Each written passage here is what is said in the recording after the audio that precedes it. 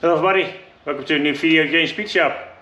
So today going to do a little bit test driving with this S124 V8 Turbo, of course. So if you're new to the channel, have a look in the right corner for you. You can see the logo, click on it, you can see all the other videos of this project. So what I've done since the last time the car had done only a few heat cycles and just idling and do the cold start and that sort of stuff. Try to dial them, and now I'm going to do some street driving. I already did a lot of it, but so it's dialed in to about 0.5 bar of boost, so 150 kPa, and atmospheric pressure, of course, so 50 kPa above atmospheric. So it's running very good.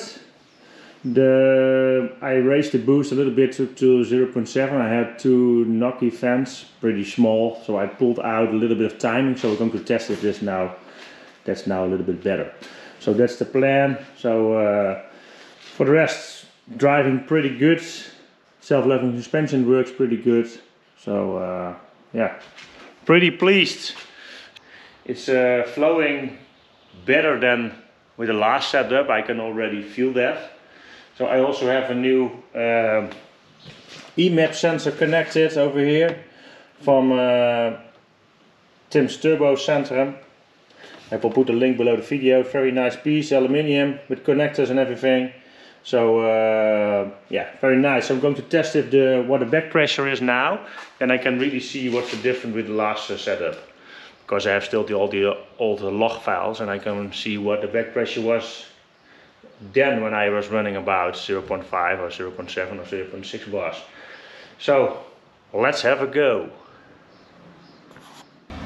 Idling pretty nice with one valve closed. So I open the valve.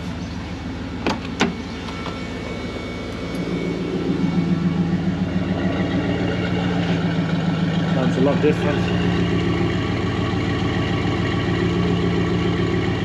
Nice, I think.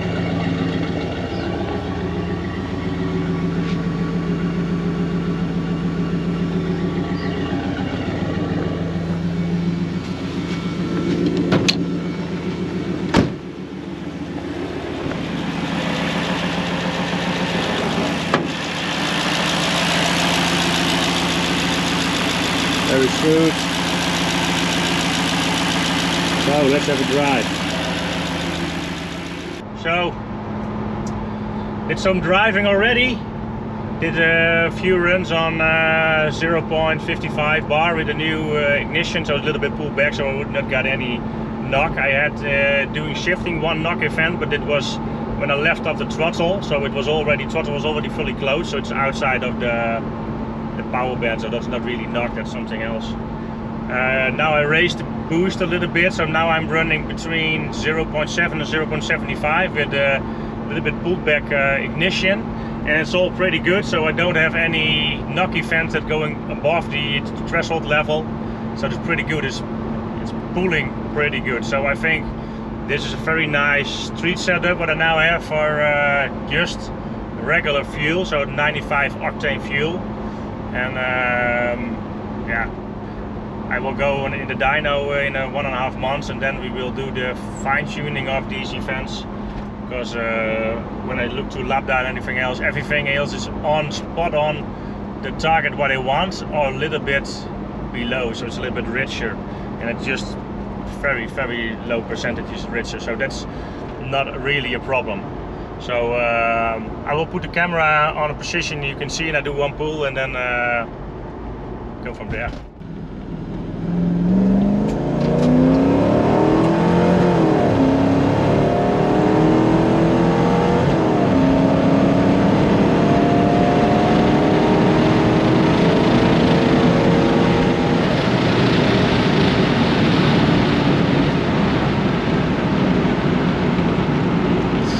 So nice.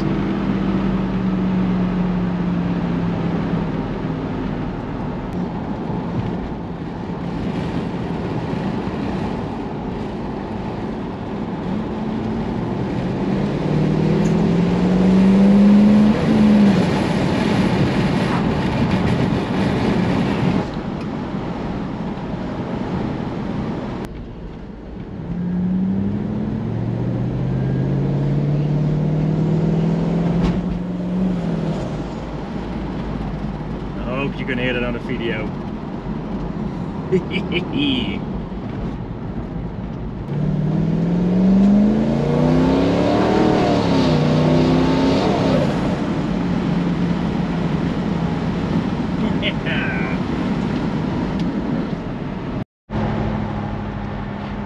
So, hope you liked the video. I like it very much. Tune looks pretty good now. I can just drive it on the street pretty good. It's just some fine tuning on the dyno. Just put some things yeah, a little bit sharper. I will send the logs to Daniel from V8 Test Solutions. So 1.5 months of going on the dyno, but I can drive it safely now on the street. I had the last I have a knock indicator on here. I can also see in the driving if I get any knock indications. So it's all, yeah, I didn't have any knock when I was full on the gas, so that's pretty good. The only thing I have to figure out if I can filter it out when I go off the throttle, and then it registers a knock account of a knock.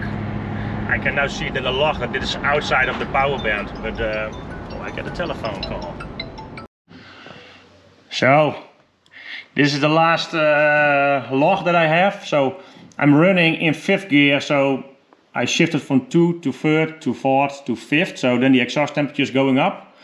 And I'm running in all the lower gears in around 0.7 bars, but in the higher gear I'm running on 0.8 because of the higher exhaust temperature, I think, that's in the exhaust. So it will spool the turbo much more. So I have in these regions around 16 degrees of timing. And if I look to the log, you can see this is my knock sound of all the cylinders.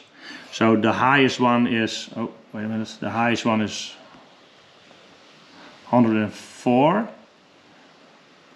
This is 135 is then the threshold, and the highest sound is on the 16. So it's all below, and it's going a little bit up and down. The most noisy cylinder every time is cylinder 3. So, but it's all pretty stable. And you can see here on, I hope you can see it, but this is where I go off the throttle. And the last time I had here a peak behind it, and then they say it's knock detected, but it's not really a knock from the cylinder, it's something else. So my lambda values are pretty good, all on spot on. And what also is interesting, oh yeah, the EGTs are up. Last time I was running around 850 degrees, but I took the timing out now. So now the highest one I had was 925 degrees. And it's going down when the RPM is going up again. So, and it's the highest one is cylinder 6. So I have to check if the cylinder 6 is 50 degrees higher. So maybe we have to trim that cylinder. And I have to check if the spark plugs are both igniting. Maybe one of the coils is broken. I had it before. So I'm going to check that.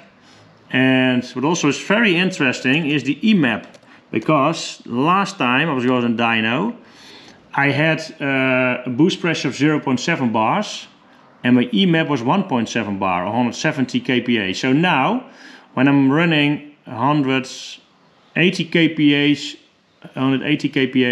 on boost pressure, my EMAP is only 67. So that's very good. That's very, very good. That's like lower than the boost pressure is, because the atmospheric boost pressure is 80 kph and my EMAP is 67, so that's very good. So that will only bring me horsepower already when you're looking to the other turbo setup, that I have more than 100 kph less back pressure.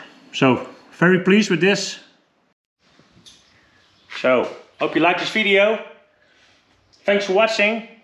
So next few weeks I have not so much time to drive the car and do some adjustments. So I will go on a dyno in 1.5 months. That's the planning.